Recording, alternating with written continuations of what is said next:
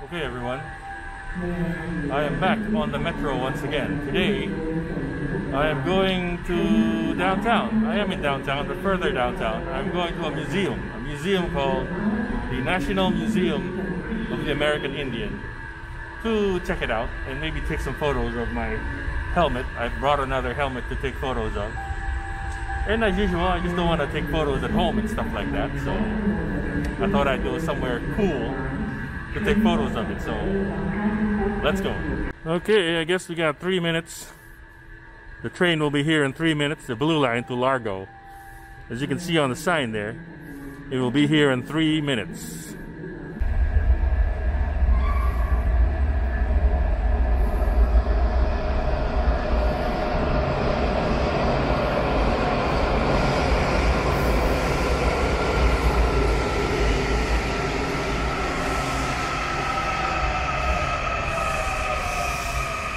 Alright everybody, welcome to Federal Center Station here in downtown DC.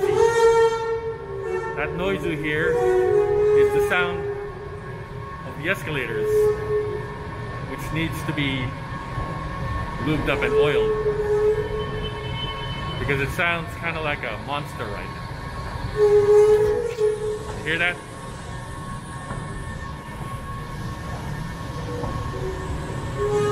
You can see we're going up to the street, 3rd Street, okay? I'll see you up there. Alright, so now we're just walking from the metro station to the Museum of the Native American Indian Museum. As you can see, there's the Capitol building to our right. I feel like I was just here. Wasn't I just here? Yeah, that was like 2 weeks ago I was here. Up on the hill there. But today we're going to the Museum of the Native American to take some photos of my and here it is now. See, right here at the corner is the Museum of the Native American. All right everyone, welcome to the National Museum of the Native American here in Washington DC. This is a museum dedicated to Native Americans, American Indians, and their culture and their way of life here in Washington DC, very close to the Capitol building. Yeah, we'll just walk around the Museum of the Native American here, just to see what things look like around here. Also to take some photos of my helmet. I brought my Redskins helmet over here, and hopefully I'll take some good photos here. Here's a statue dedicated to a Native American of one of the tribes. What is this about? Buffalo Dancer 2 in 2008.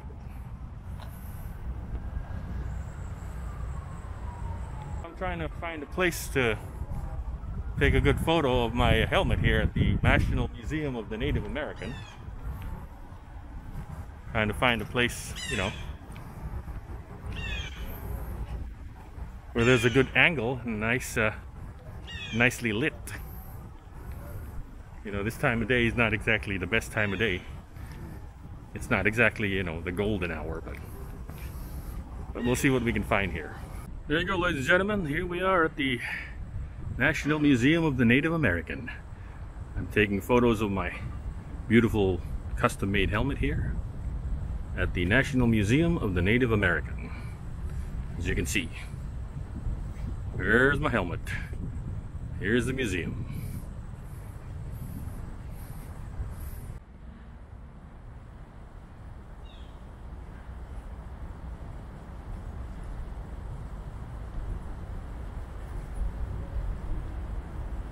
Well, I've gone completely around the museum now. I'm going back to where I started from, right up here at the front. And let's see if we can get photos over here at the front part. As you can see, we're walking east towards the Capitol. There's the Capitol building. But we're not going to the Capitol building today. I'm going here to the National Museum of the American Indian, as you can see. And this is the front. Let's see if we can take some photos here at the front, if I could. And there's the National Veterans Memorial, Native American Veterans Memorial over there, that big circle. And this is the front of the building, as you can see. That's the front of the building.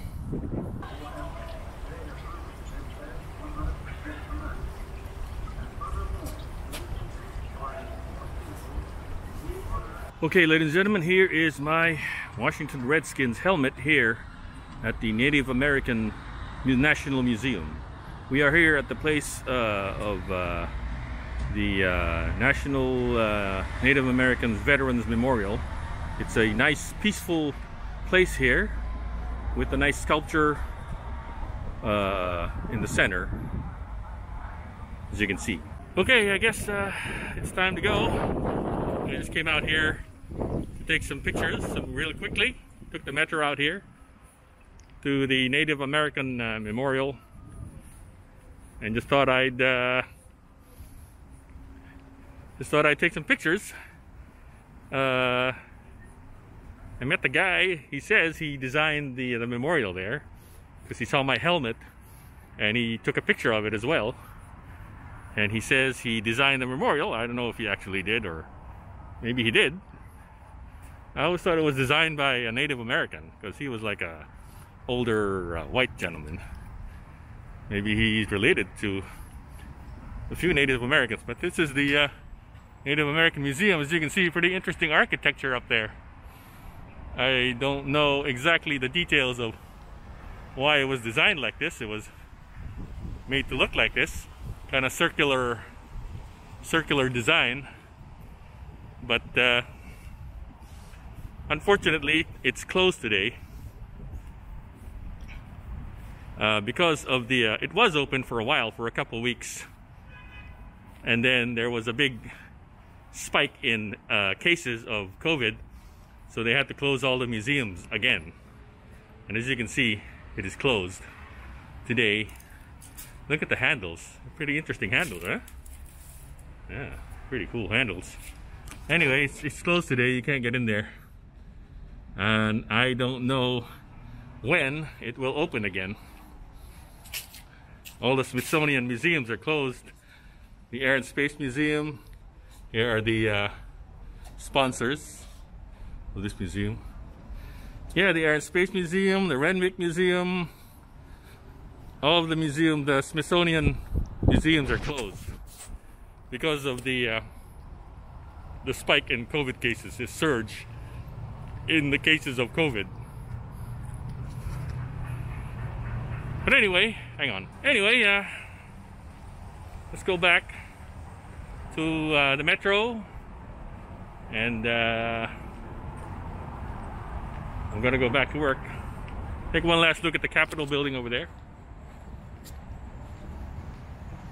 If you look closely, they're building the grandstand for the inauguration in January. Can you see they're building it now? Yep. Yep, here's the Capitol building. We're not going there today because I was just there a couple of weeks ago, and I don't want to go back there again. Yep, Capitol Dome, everybody. Can you see it? There you go. Just walking around downtown DC over here, and trying to take some pictures of the museum. Let's take a picture of it from over here. Look at this, from across the street. So you can see, there's the museum right across the street. I'm crossing 3rd Street here. As you can see, it's a pretty quiet day here in DC. It's been very quiet like this for several months now. Here on Capitol Hill, you know, at the museums, not too many. Usually this place would be busy, teeming with office workers and tourists and other people like that, but not today. Not in the last several months, half a year almost, I would say. More than a half a year, actually. And you know, it's quiet. So maybe take this opportunity to go to these places that are usually crowded with tourists and take some photos, which is what I'm doing. But now I'm done taking my photos. Now I'm heading back to the metro to go back to the office. Okay? It's not even lunchtime, I don't think. It's I don't even know what time it is. Must be 10:30, 11 in the morning, something like that. Yep, let's go back.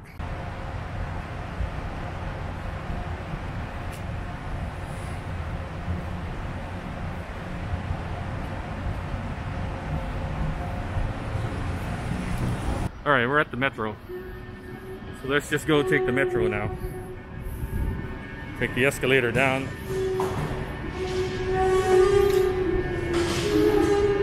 You can see we're doing some work down there. So you can see we're at Federal Center Southwest Station.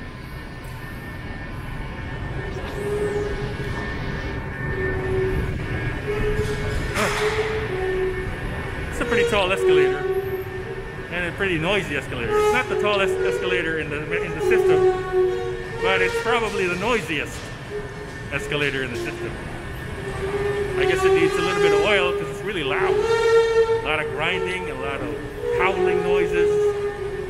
Yeah, it's really loud.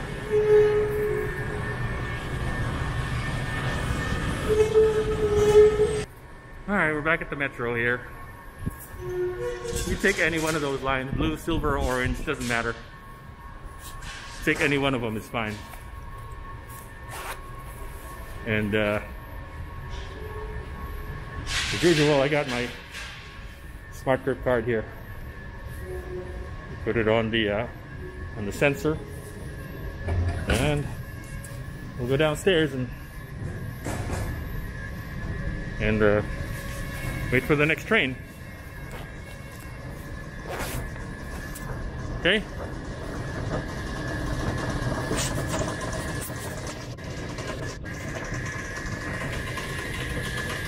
Yeah, we'll go down here and wait for the next train. We'll take the train on the right here, which I used to take every day several months ago, but now not anymore. I don't know when I'll start taking the train again. I don't know. Soon, hopefully. Okay, here comes the train. That's not my train though. That's the train going the other way. That's the train going into Maryland. I need the train going this way. Back to DC, back towards Virginia. Okay, the lights are blinking, which means the train is here.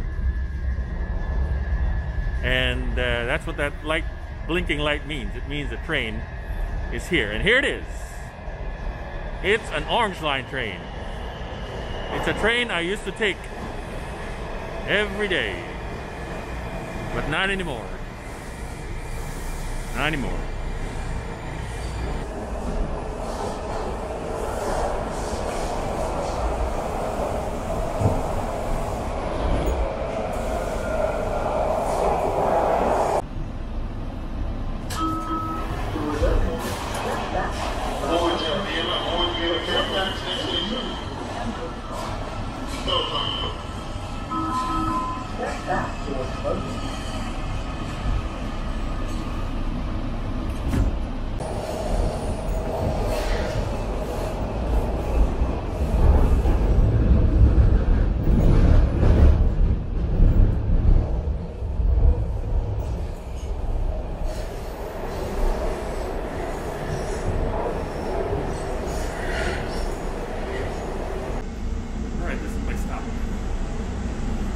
I get down,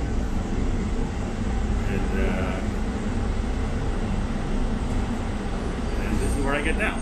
Okay, let's go. Let's get out of here. Back to the office because I think they missed me by now. Doors opening. Go this way.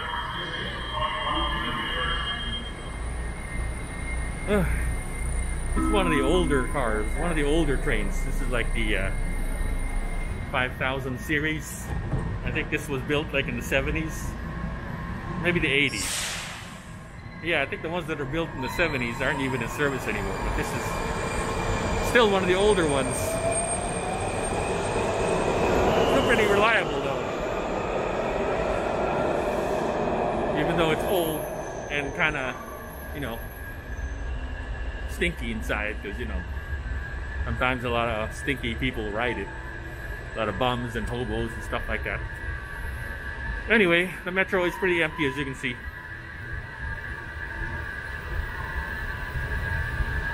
Yeah, before the pandemic, this would be a lot more people here than this.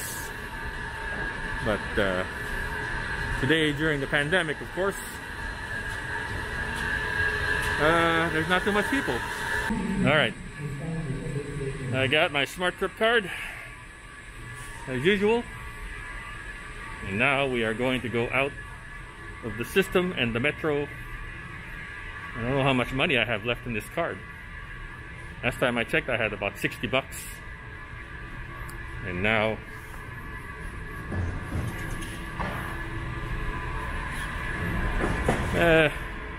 let's go check to see how much money we have left in our card here. Take my card and just run it through the machine here and see how much money I got. I got $62. Not too bad. 62 bucks.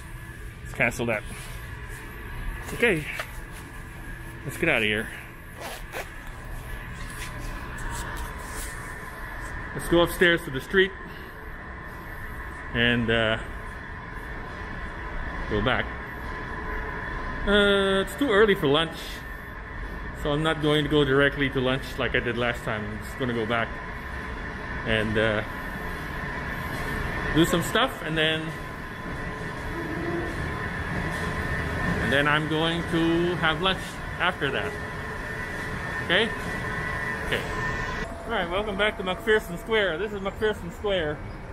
To my left, it's a small little park here where people can relax and have lunch on a typical day, on a usual day, but not today.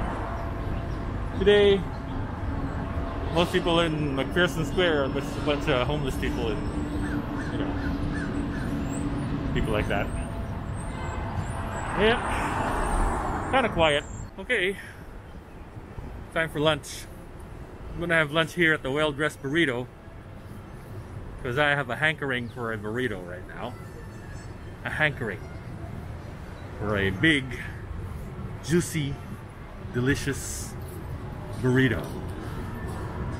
Let's go for it. Let's go for the burrito over here, okay? Let's do it.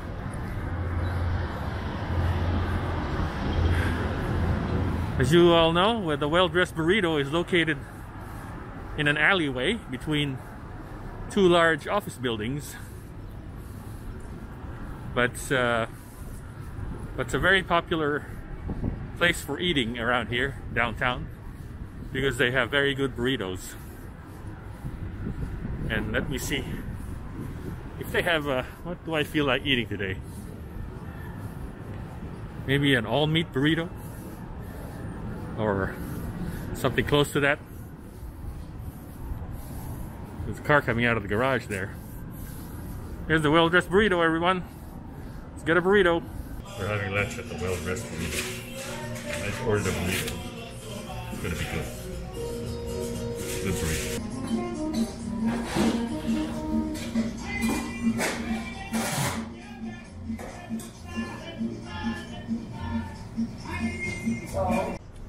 Okay, got my burrito here. Gonna enjoy it from here at the Well-Dressed Burrito, which is located in an alleyway. Okay. Well, taking one of the side streets here because I took one of the busier streets to get here. I took M Street, but now I'm taking the side street because it's quieter, and I like quiet, and I like the houses here. It's very quaint. Look at the houses around here.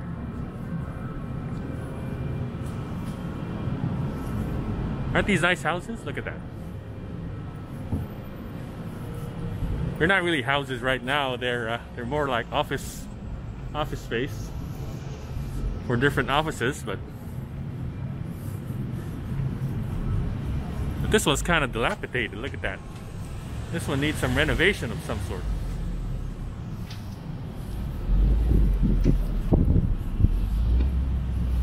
Here on the side of the street here.